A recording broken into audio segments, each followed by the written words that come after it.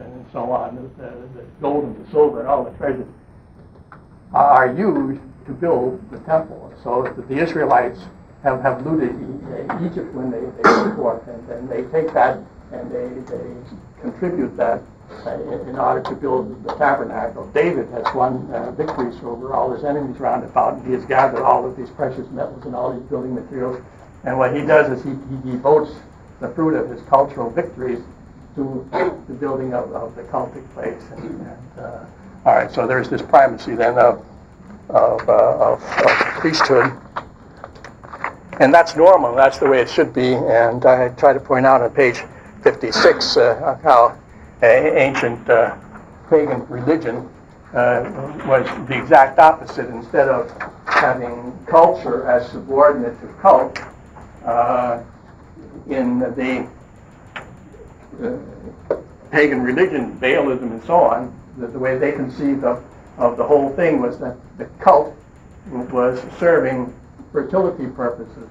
You engaged in the cult in order to manipulate the situation so that you would be culturally well off, so that you would increase in family and field and flock. That's the purpose of the cult there, so that their cult is subservient to culture, especially to cultural abundance, as I said, which is a turning upside down of the way things should be. And the health, wealth gospel that we hear in our day is simply another version of turning things all upside down, where the worship of the Lord becomes a big motivation for that, is so that you can enjoy a long life and good health and a big bank account. And that's a total warping then of what true religion and undefiled should be all about.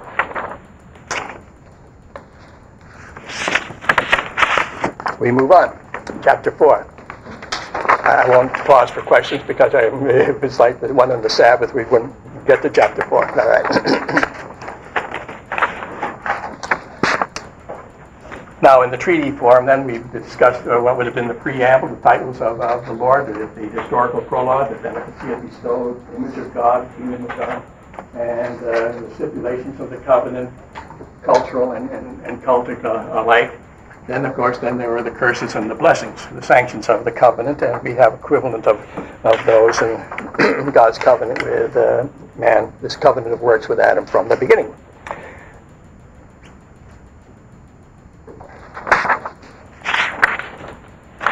Now, how much detail, trying to make some headway here.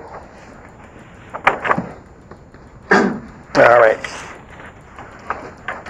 We're looking for the material within these early chapters that would convey God's promises of blessing or his threats of curse.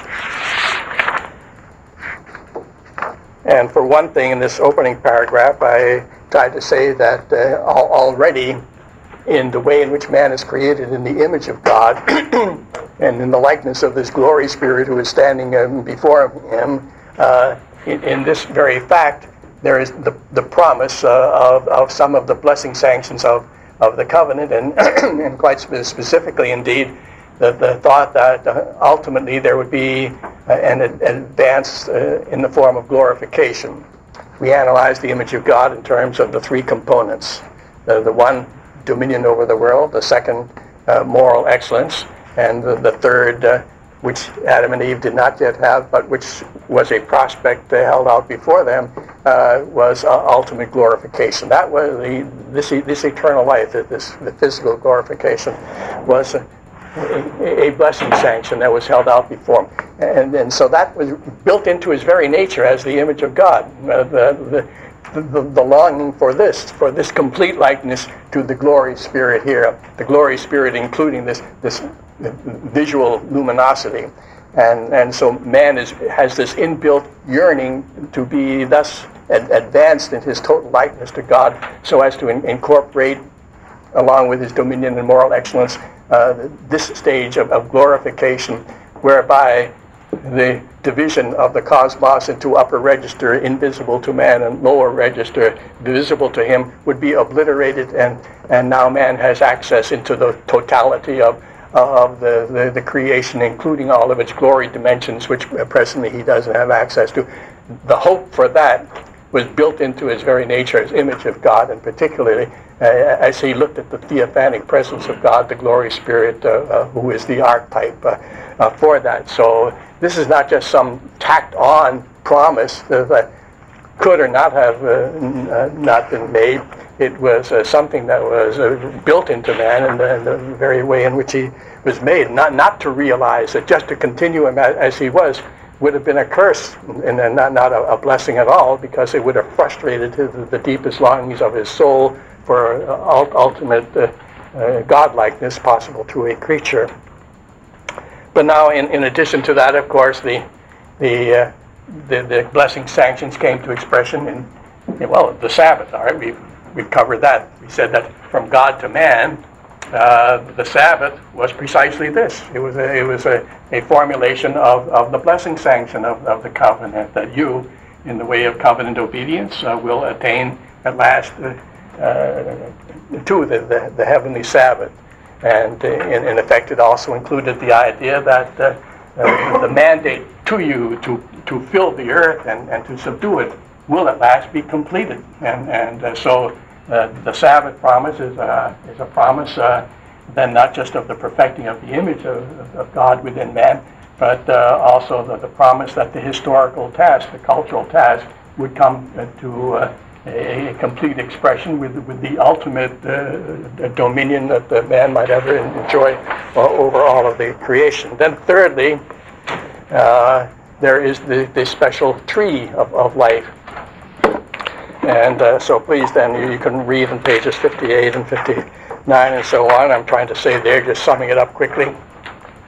Here in the midst of the garden, along with the probation tree of knowledge of good and evil, in the midst of the garden is the tree of life. It is not the fruit of, it is not the tree of the forbidden fruit. The tree of the knowledge of good and evil is the tree of the forbidden fruit. On the other hand, this particular tree is the tree of the reserved fruit. It wasn't totally forbidden, but the time for enjoying it was not yet. This is a tree that was made available for use on the far end of a successful probation. Once you are beyond probation, by virtue of fulfilling that guardianship of the garden against the satanic intruder, once you were beyond the probation and you had earned the reward, then you would have a right of access to this tree of life, and it would have served, you might say, as sort of a sacramental means of God's bestowing on mankind the benefits, the rewards that you would have earned in terms, well, we spoke about not just the forensic aspect of the approbation, justification, and so on, but also the inward ontological changes, the confirmation in righteousness, holiness, love of the truth, the eternal life, the fixed, permanent spiritual status beyond fall, and so on. The tree of life would have signified that. So what we're saying then is that the tree of life did not just signify the kind of life that man had from the creation onward as it was, but it signified that eternal life that he should have access to if he passed the probation. And that's why this tree of life appears then in connection with the outcome and with the consequences of the probation, that having failed the probation, now he doesn't have access to the tree, and God sets up the cherubim around it to guard it, lest Adam, now undeserving, should try to have access to that particular tree. Elsewhere in the Bible, as we come to the actual heaven, consummation, the final thing, where eternal life is enjoyed for forever, there again, the tree of life emerges with the river of life and so on, with the mountain of God as part of that whole eschatological picture. So this tree of life in the garden then is a tree of the eschatological attainment of life, of the eternal life. And another of the ways in which then God conveyed to mankind the happy outcomes, the blessing sanctions of a successful probation. On the other hand, in the day you eat thereof, you will surely die. So the blessing sanctions were symbolized. The curse sanction is verbalized in the day you eat thereof. die. What kind of death? And perhaps we think of physical death, but I don't think that's the point here. Physical death enters the picture only after the fall. There's rhyme and reason for the dissolution of body and soul. Physical death only after the fall. Now here, just in terms of the covenant of creation, the only options really were heaven and hell. And there's no halfway steps in here. If you obey the covenant, then heaven is yours. Life, eternal life. A life in the presence of God, because that's what life genuinely consists of, in the presence of God. The tree of life is there where God is present, you see, in the garden. But then the opposite, in terms of this covenant, the opposite is simply that if you fail here, then there is no intimation given beforehand of redemption and of common grace and of all of these other things, and then the common curse. No, it's just the one option or the other is all that's held out beforehand. And so it was heaven or hell. And what is hell? Hell is not physical death. In fact, in terms of redemptive history, those who have physically died have to undergo a physical resurrection in order to enter into hell, which is an amazing thing. Don't know what to make of it. Is that God is engaged not just in the resurrection of the redeemed, but He's engaged in a general resurrection of the wicked, and for what purpose? To cast them into hell. My mind sort of balks at the thought, but nevertheless, this is the way that the Bible portrays it. But hell then does not involve physical death. It's an embodied experience in hell, and there'd be no room for what we know as physical death, no purpose for it in terms of the original covenant of creation. So they were being threatened in the day you eat thereof, you will just perish because you will be cast out from the presence of God for forever, period. And that's it. Now, after the fall, and God's purpose being one of redemption, and He therefore wants to create an historical space within which redemption can work its way out, and so He puts a clamp on the expression of His wrath, so it isn't the ultimate curse that He visits upon the earth, but it's only a common curse which slows down history and so on, but which involves, as we'll be seeing, especially dust unto dust. Now there's a place for physical death as a temporary halfway stage for all kinds of purposes that one can think of. But as a temporary experience, which, as we said, you have to be delivered from in order to, in the case of the reprobation, cast actually into hell later on.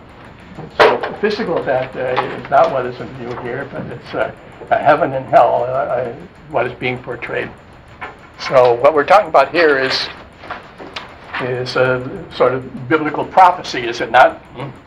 Later on, when we study the prophets, that's fundamentally what they are doing. They declare all the aspects of the covenant, Isaiah, Jeremiah, and all the others. But they take up who is the God of the covenant, what He's done for them, and what He's required of them. But the center of gravity of the prophetic message later on is the sanctions of the covenant, the curses and the blessings. And that goes right back here to the original prophet, the Lord Himself, who is more than a prophet. What he is saying, He's decreeing things, but nevertheless His words have this prophetic character to them.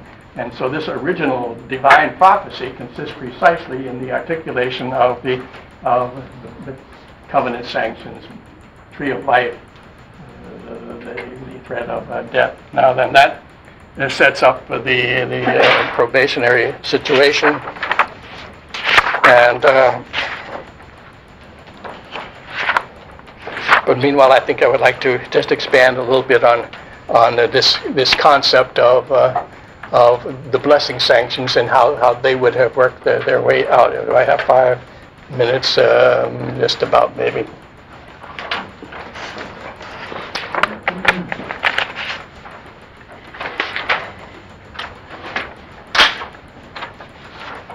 When we were discussing the whole structure of the covenants, I think I did something like this, but it won't hurt then to do it again. We spoke about this covenant as being God's covenant that works with Adam. And it had these 2 phases, the probation phase, and then I think we called it the conferral phase. So let's divide things that way. And so there is the probation phase, and then there's the conferral.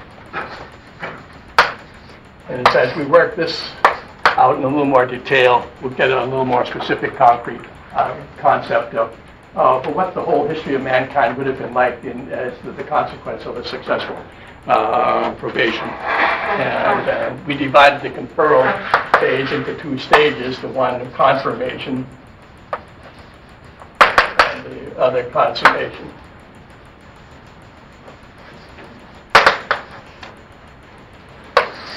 All right, the probation phase, it has a cultic focus. This is what we've been saying about priesthood and about the primary task of man from the beginning was as the guardian of the garden, so it had a cultic focus. After a successful probation, we'll find out then that what have been the distinctive emphasis here would have been not cultic focus, but cultural fulness. So I think these 2 areas sort of characterize the 2 phases. During the first stage, then there's a cultic focus. There's this probation to be passed. It involves the idea of the sanctification of the garden, the guardianship, as we said, of the garden. It's the idea of Armageddon here. It's the fighting the battle of Armageddon, protecting the holy site of God. And in that connection, then there's the tree of the knowledge of good and evil, which we want to speak more about, and which brings out, again, this guardianship focus, and especially the fact that Satan's going to come, and that the guardianship function, it will take the form of judging him. And so the thought of judgment, in the eschatology of the original covenant of creation, judgment, which we think of as occupying a sort of an endpoint in history as it does under redemption. But under the original thing, judgment would have taken place at the beginning of history as the first step. It would have changed the whole character of history from that point on, from what we know. But judgment, the judgment you see of Satan, which is the final stage, final battle of Armageddon, now that should have taken place right away. Slay the dragon. All right. That was the first phase. That was the probation phase. Now what we're trying to get at the moment is to try to give some particular color to the concept of the reward, who would involve then an analysis of this. And so during this stage then of cultural fullness, you have that mandate to fill the earth and to subdue it. So moving out, expansion from the Garden of Eden to occupy the whole globe. So global expansion would be the thought, involving population multiplying, occupying, expansion, appropriation, subjugation, cultivation, all of these things in order to achieve the cultural program, which then can be thought of in terms of the model of the city of God. The theocratic city, the building of that is what's going on here. Or the house of God, same thing, just different models to present the cultural enterprise. So you work at this thing until the city of God is a big city, megapolis.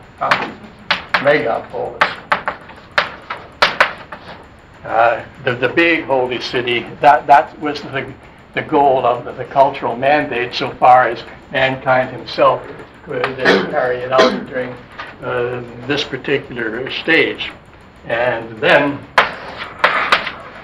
the Holy Spirit, who created him in the image of God here at the beginning, the Holy Spirit who worked within him so that he'd be confirmed in eternal life, that Holy Spirit, that glory Spirit, would work again within him now to glorify him physically. And so now we have physical glorification.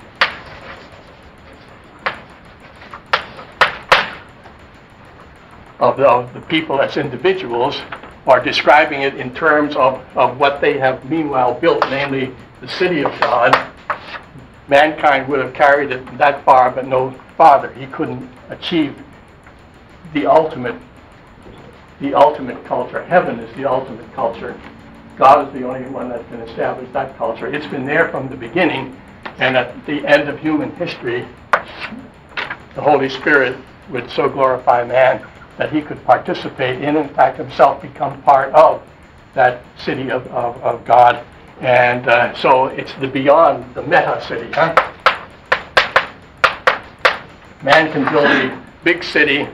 Only God can produce the meta, the beyond city, beyond all human culture, the heavenly city. Well, our time is more than up to that. Try to fill in that general sketch when we return, Lord willing, tomorrow. Meeting on Wednesday. The schedule then for today, as you know, is 2 hours this morning and 1 this afternoon.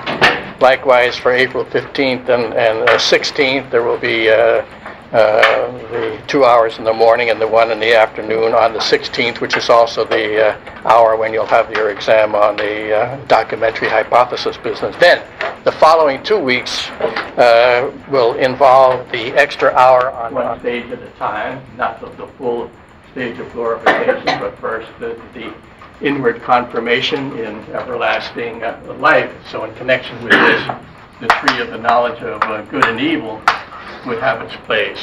Then on the occasion of a successful probation, the tree of life would function as sort of a sacramental means whereby then the Lord, by his Spirit, conferred upon man eternal life, confirmation, stability, permanence in holiness, righteousness, love, and the truth, no longer able to sin, and so forth. And so that would have characterized man from this point on, and yet not immediately be the end of this pre-consummation history, because although the cultic task would have been accomplished, there was still that whole cultural task that we talked about, the being fruitful, multiply, build the earth, and so on. The kingdom commission, the commission to build the city of God, the kingdom of God, the holy the temple city of God, that still remained to be done, generation after generation, multiplying, filling the earth. The history would not have been the way it has been since the fall, which is sort of a movement of man out from his settled rootage there in Eden into something which has become a wilderness, so that man's history is a trek out into the wild, untracked wilderness without the guaranteed protection of God at all points and so on. That's the way it has been.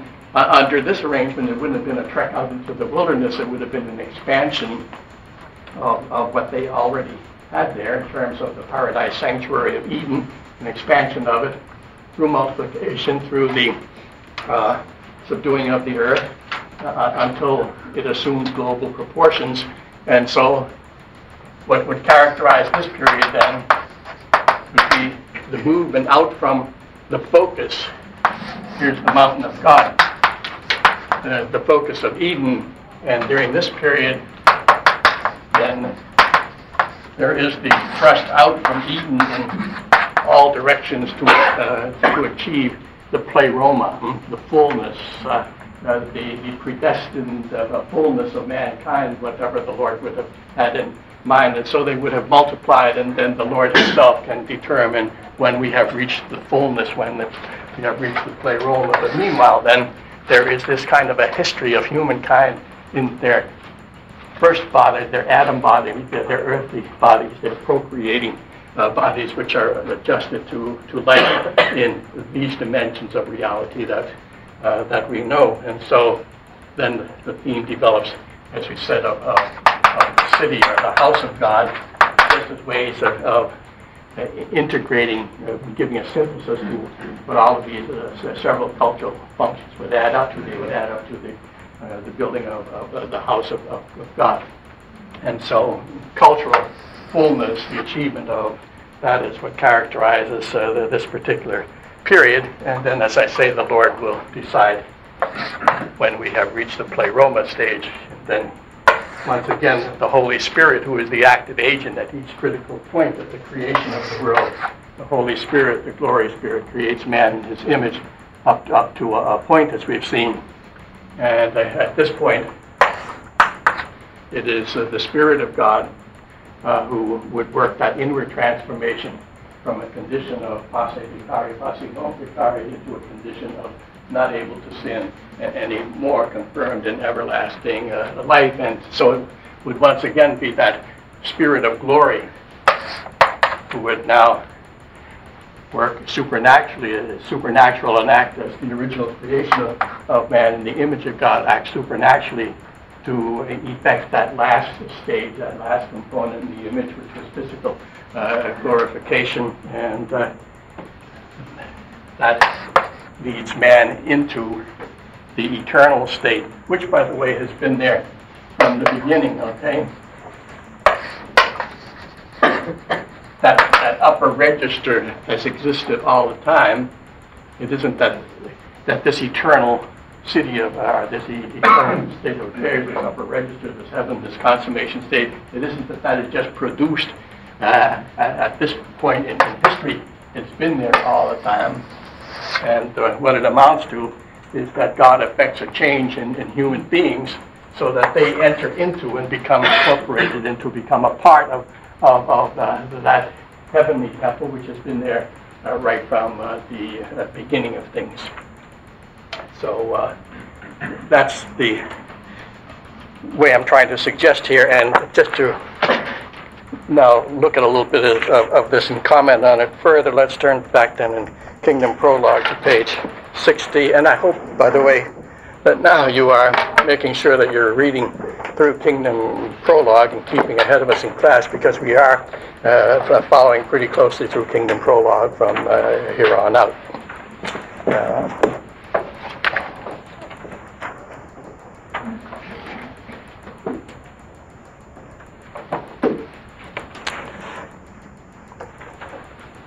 Well, let's see where to pick this up. It's on pages 60, 61, and so on. Maybe what I could ask is if in your reading then, or in connection with this, then you have any particular questions at the bottom of page 61, the point I was just making, that heaven is this thing that's been there all the time, and it's God's achievement, not ours. Heaven is not a human achievement. It's not the end product of human culture. God created it in the beginning. Genesis 1, verse 1, and it requires a supernatural act of God to bring man into participation in the reality of heaven. The consummation of human earth history consists in the removal of man's limitation to the earthly, or positively, it consists in the transformation of man's perceptive capability and total experiential capacity with respect to the cosmos, whereby he can apprehend now the heavenly dimensions. Right now we, of course, are limited to the lower dimensions of the lower register, and glorification is that which transforms us so that now we access the cosmos, including its invisible dimensions. And to be able to do that puts a whole new face on the whole cosmos as perceived by us. And so in effect it is to put a whole new face, it's to create from the point of view of our experience a whole new world. Even though it's been there all the time for us, now it becomes something entirely new. Experiential capacity with respect to the cosmos, whereby he can apprehend the heavenly dimensions, and particularly the epiphanic glory which, filling all, gives to the whole, from the perspective of human history, the character of a new heavens and earth. Glorification, by which man enters this Sabbath realm of glory, is as much a supernatural act of God as the original act. Man's own historical cultural enterprise could take him only so far. It could take him to the point of fullness that we call the big city, megapolis, but it couldn't take him beyond megapolis. So the supernatural act of God is the only thing that can come to the Sabbath enthronement, in which his dominion over the world under God is perfected. Now that tells us also, if we're trying to develop sort of a Christian philosophy of culture, how to look at our our culture, and of course it hasn't developed in this particular way, and now it develops within the framework of a common grace principle and so on. But in either case, what we can do in terms of multiplying, filling, subduing the earth, what we can do in terms of our cultural endeavors is not the real thing. The real thing is the divine culture that God produced, as I said back there in the beginning, and into which we enter, which we become a part of. What is our culture? Our culture, it is only a temporary substitute for the real thing. The external aspects of our culture do not enter into the consummation apart from ourselves. When we were talking about the cultural enterprise, we said that the production of man himself is the centerpiece of the whole thing. And so to that extent, in that we are producing the human beings who will be part of this, we are contributing something to that eternal culture. And yet our natures as flesh and blood, we are told, cannot enter that even where we do make that contribution, our own selves, to the final heavenly reality. It is something that has to be completely transformed by the act of glorification to equip us for us. Meanwhile, then our cultural products don't get there. They are just a temporary substitute, and without this act of glorification, we would never really be able to get to the ultimate point in fulfillment of the mandate and promise of God that we should be the ones who have dominion over all of the earth. We would be making cultural progress. We do make cultural progress all through this, and we are amazed at the kind of things in modern technology and so on is doing. And yet, is it not the fact that the more our technology advances and becomes the instrument by which we are able to exercise dominion over the world, the more that happens, the more we become dependent on our technology. And so, yes, it's marvelous that we can go out into space and into the depths of the sea, but we are completely dependent upon our technology to do that. And so what glorification does is it takes us beyond this dependence upon technology and invests us with capacities which are just integral and part of our very nature, these new capacities, these new capabilities and so on, so that without having recourse to technical external paraphernalia and inventions, just in the integrity of what God has made us to be as glorified beings, we now have complete dominion over the world, as best exemplified in our Lord Jesus Christ, who is the second Adam and whose experience is the first one. He is the first one to ascend to heaven on that Sabbath throne, as we were speaking about the Sabbath and so on. But in the Lord Jesus Christ, then, we can see how he is one who, without dependence on a spaceship, ascends into heaven. He is one who, without boats, can walk on the water, and so on and so on, just in terms of his own nature now. And this is the picture that, it surpasses anything in science fiction as to what can be achieved. And so here is God's ultimate creature, the human one, now with the ultimate creaturely dominion over the whole creation. Can we move around with at the speed of light or whatever in this future? I suppose we can. But we will be completely beyond the need of our present cultural achievements, the purpose of culture to enhance our person, our royal majesty as kings and queens under God. But we don't need, beautiful as all of your clothing is here, we don't need these burlap rags when we are garbed in light, do we? All right?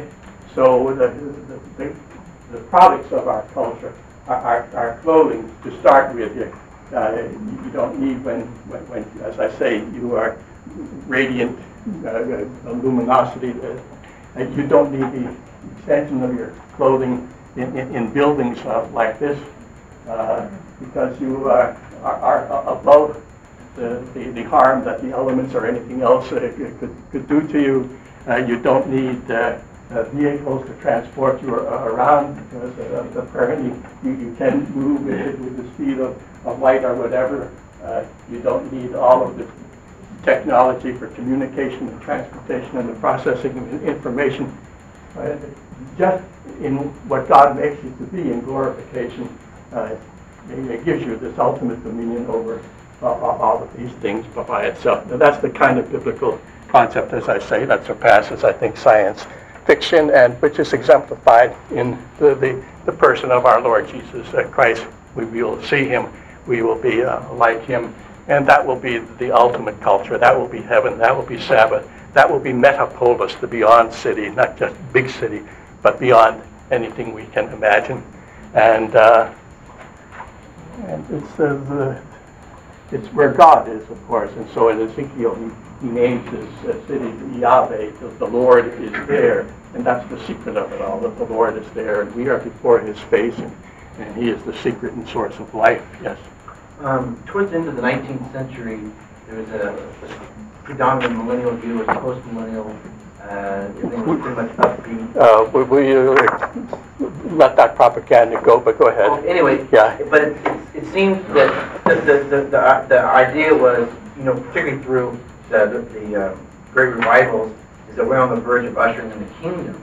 And then after the First World War, it seems to flip the other direction to a dispensational pessimism, because they tied so closely the advancement of culture with the advancement of the kingdom of God. And do you see that as a tie? When you do that, you'll then judge the advancement of the kingdom of God by cultural advancement? What was your last point?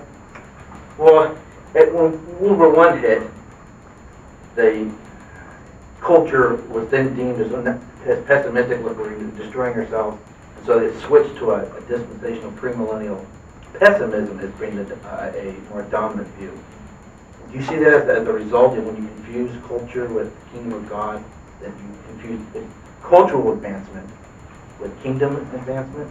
Well, I suppose it's conceivable that could be the case. I just don't buy into all of that.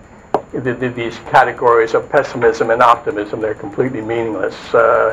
And it's a question of exegetical reality. What does the Bible predict? And in terms of, you keep hearing from the post-mills, especially the theonomic post-mills, that anything that doesn't accept their sort of optimistic view of mankind headed for a golden age even before the consummation, they think that anything that doesn't accept that is pessimistic. I'm Amil. Okay. But, so I'm in the biblical view. But Darby, when he came to the States and was promoting dispensationalism, he couldn't understand why Americans weren't adapting his pessimism. They liked everything else, but they didn't like the pessimistic part. And that seemed to be the drive behind his dispensationalism was his pessimism. I don't know. That's the drive behind particular views. It's a judgment that you may make about them. I think that the views are attempts to deal with the exegetical evidence. The millennial question, I don't think necessarily fits here. I would like to talk about eschatology at some point, which would include millennialism. I'm not quite sure how immediately relevant that is right here. Well, for example, the millennial, being a form of dispensationalist, is they sort of negate oftentimes the cultural mandate, because they say, hey, it's all going to burn anyway. We're just waiting for the secret rapture. And so they don't see the need for a cultural mandate. Yeah, well, this is so. So you end up with the fundamentalist reduction that Carl Henry spoke about a long time ago. Yeah, all right. And then on the other end, in politics, when you get people who have a triumphal view of, let's say, post-millennial, and they're involved in politics, they then seems to me anyway, to equate the political agenda with the advancement of the kingdom, because we need to take over. Yeah, well, this is true, and part, this fault can be attributed to our Kuyperian heritage too, insofar as the Kuyperian approach is to identify the whole cultural enterprise with the kingdom. Now that's more a subject to deal with when we're under the common grace culture rather than this particular one. So I mean the points you're raising are important and so on, but I'm not quite seeing that this is the place to discuss them. If we can maybe bring them up again when we're talking about common grace, I think it'd be more appropriate. Well, let's look back here now then. On page 63, after we have worked through this attempt to paint a picture of what the eschatological structure of history would have been like, then we move on to the threat and curse, and actually yesterday we did already deal with that, the curse of death, and the day you eat thereof you will die, and we made the point that the sanctions of this covenant were ultimate. There was heaven on the one side, is the blessing sanction, and on the other side, the threat and curse is actually the threat of hell, and so that the death that is spoken of here is not physical death, but it is what, after the entrance of physical death, it comes to be called the second death, namely hell. Apart from the fall and the entrance into the picture of physical death as the first death, death would have just been hell itself. It wouldn't have been the second one, it would have been the only one. Now, as a result of the fall and God's purposes, then the physical death enters and performs certain functions that we might think about, but we won't get into right now. But that becomes then the first death, and then after that, the lake of fire, the second is the second death. And it was that then that the covenant of creation curse sanctioned confronted man with as the option if he were disobedient. Now then, moving on, and we come to something which was fundamental to this whole thing. This whole process was one that was based on a probation. These two sanctions were the alternative outcomes of probation, successful or otherwise, and so we should just look at that for a moment as something in itself. We have been arguing that this whole thing, of course, is a covenant of works. In fact, on the next page in your Kingdom Prologue or so, we actually come to a prolonged discussion of covenant of works, which now we will not have to go into here again because we did that extensively. A lot of you talked all about it in your exam questions and so on. But let's just say something further here about the fact of the probation. And why was probation necessary? Well, given certain things that are given here, it is necessary, given that the Lord God is the holy God who cannot look upon sin and tolerate it, given that he comes to man and gives him the Sabbath promise, namely that he should come to the point where he had passed beyond all uncertainty and whatnot, and enter in with God into his eternal felicity and the land of eternal blessedness and so on, never to be interrupted.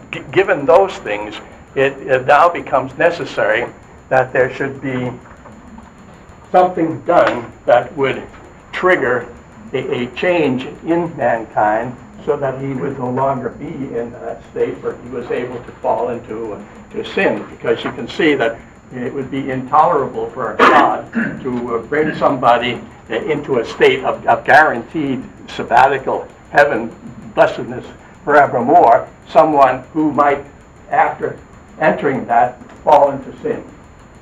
So that just could not be. God has to effect a change in this creature so that he is brought to a state of confirmed righteousness, as we've been discussing it. And so it was necessary that there should be a probation, a testing, a limited testing that would precipitate an ultimately decisive outcome.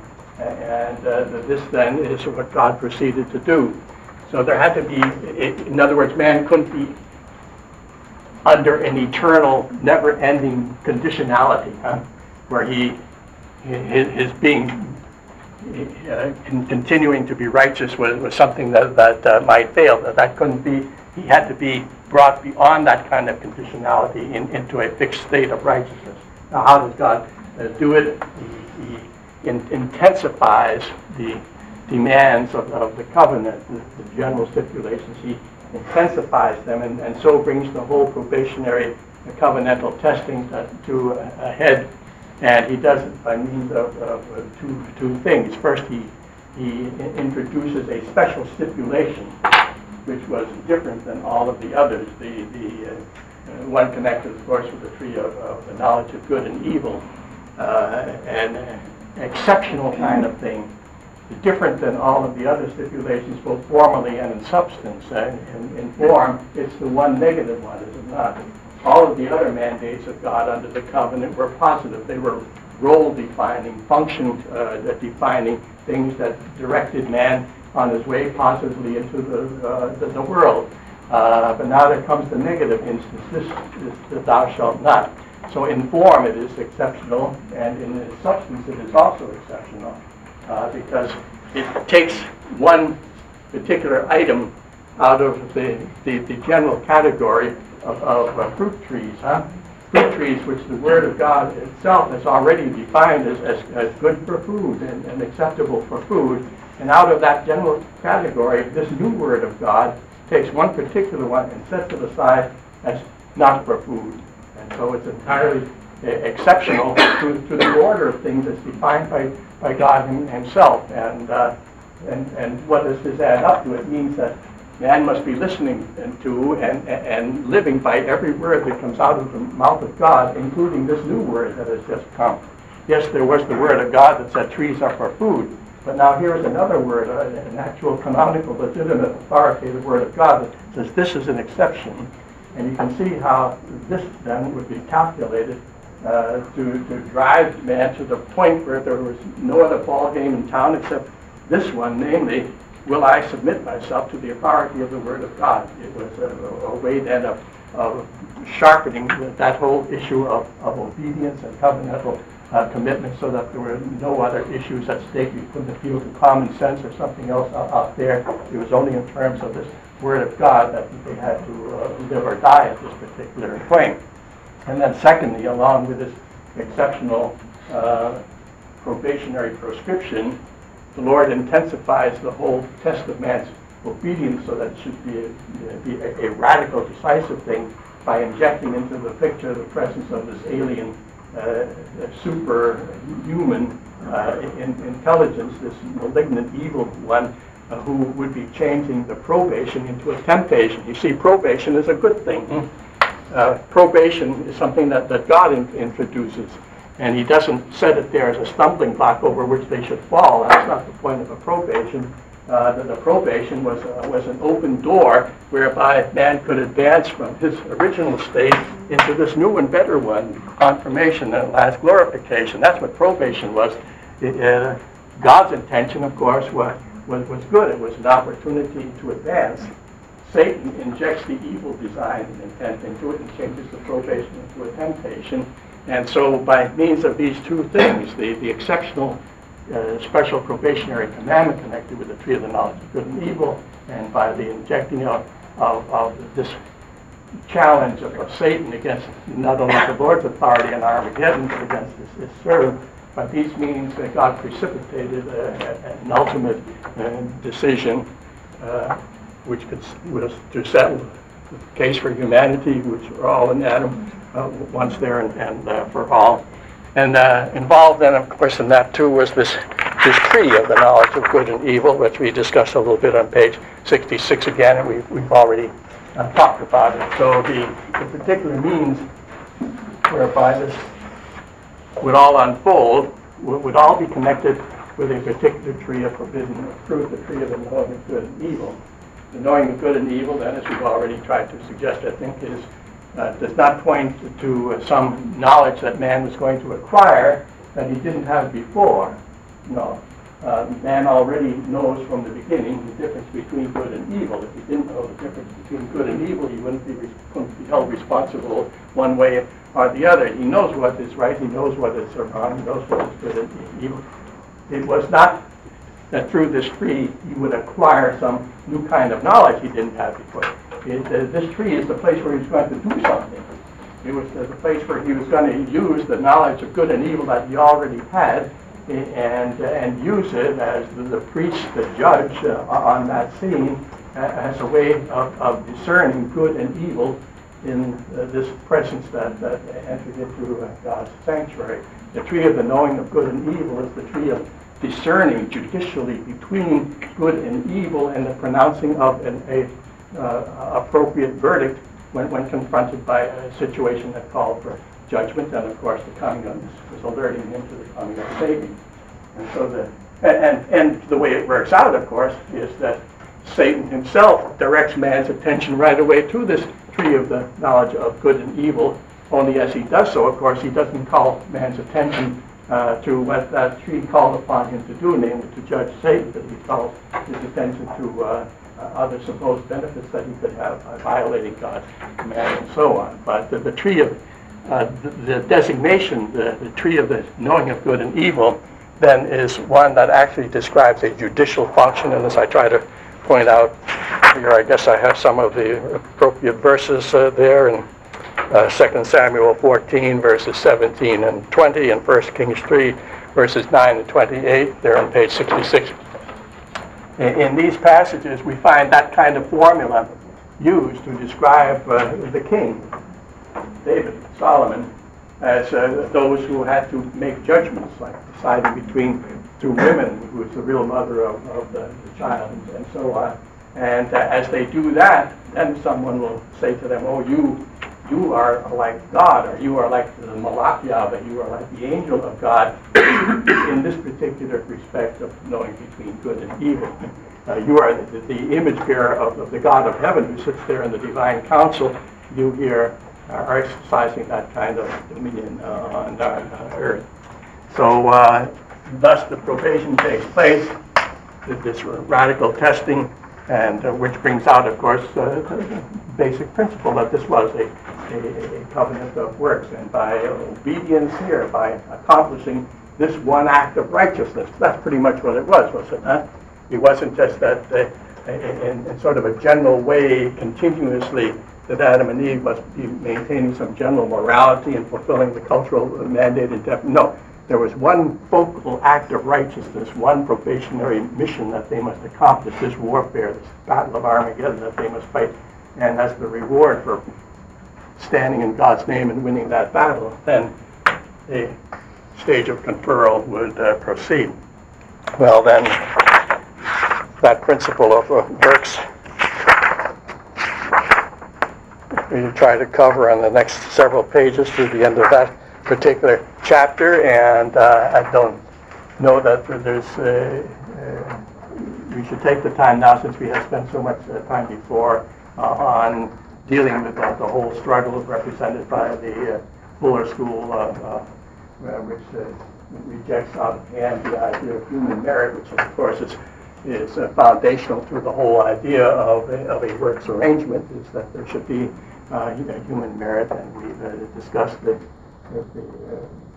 radical fallacies that are involved in that rejection of human merit, and ultimately it is an undermining of the very gospel, because with two Adams scheme, you have to carry over to the second Adam whatever you're going to be saying about the first Adam, and vice versa, because otherwise there isn't a parallel between the two that Paul alleges that there is. And so you have to be prepared, of course, to recognize the presence of genuine merit in the active and passive obedience of Christ both, and so forth. So it was a covenant of works. Unhappily, it resulted in rebellion against the Lord, and through the first Adam, then the reign of sin and death entered into the world. Now then, the response of God to their well, first of all, the actual history of it. We turn here to page 74 and following now. the actual way this worked out didn't lead to this.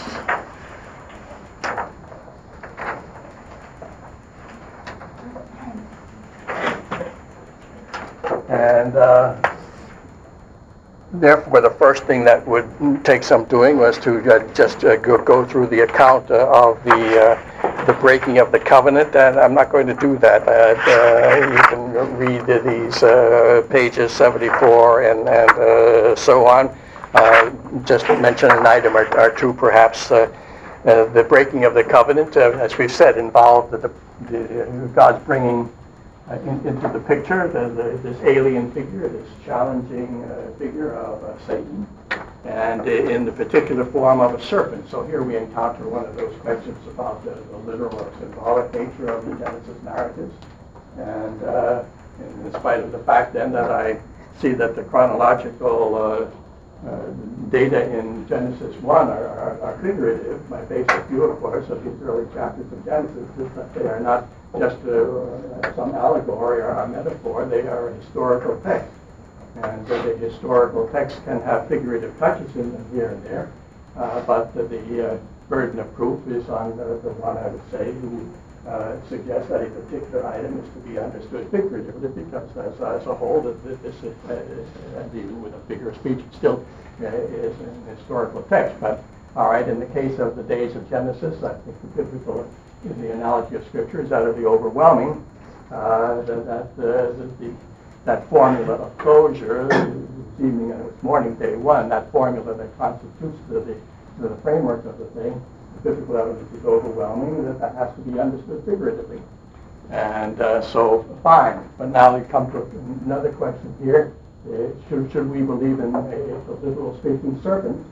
And I would say that in this case, there is no biblical evidence that would suggest that you take it any other way. This is straightforward, the historical narrative. It would only be if you reach the judgment that the account as a whole is just some extended metaphor or allegory, that you'd be justified in taking the speaking serpent, the cherubim of the tree of knowledge and whatnot, as anything but literal, and so I do. And what we have apparently is, that Satan's options are limited. He can't do anything he wants. When the demons who had possessed the man want to do something, they have to get permission to do it from Jesus to enter into the swine, which is that whole episode is one that provides nice close parallels to what we have here. The demons entering into subhuman creatures of this kind. So Satan's options are limited. Think of the prologue to Job. It isn't that Satan can do whatever comes into his mind. He has to come. There was a day when the sons of God are gathered together, we read up there, and Satan is also in their midst. And this dog has to get a lengthening of his leash before he can do what he wants to do, and he has to go there before the heavenly tribunal and get that permission. His options are limited. On this occasion, the text tells us something or other as to why, within his limited options, he selected this particular creature, and it suggests that this creature was more subtle and so on than the other creatures of the earth. In its form, in its mode of locomotion, it was sinuous, it was subtle, and so on. And Satan sees in the physical features of this particular creature that which would constitute an appropriate, visible, physical image of the kind of thing that he was up to in terms of his subtle, enticing, tempting, deceptive approach. And so he selects this particular one. Afterwards, of course, when God pronounces judgment on him, God picks up on this image of the serpent, and God sees in the serpent some other features that are now very appropriate as an image of the judgment that's about to come on Satan, not his modus operandi, but the judgment that's going to come on. The serpent is not only subtle and is camouflaged, as it were, in its movement, but it also is lonely. it moves in the dust and virtually eats the dust of death. And the Lord seizes upon these features of this same serpent that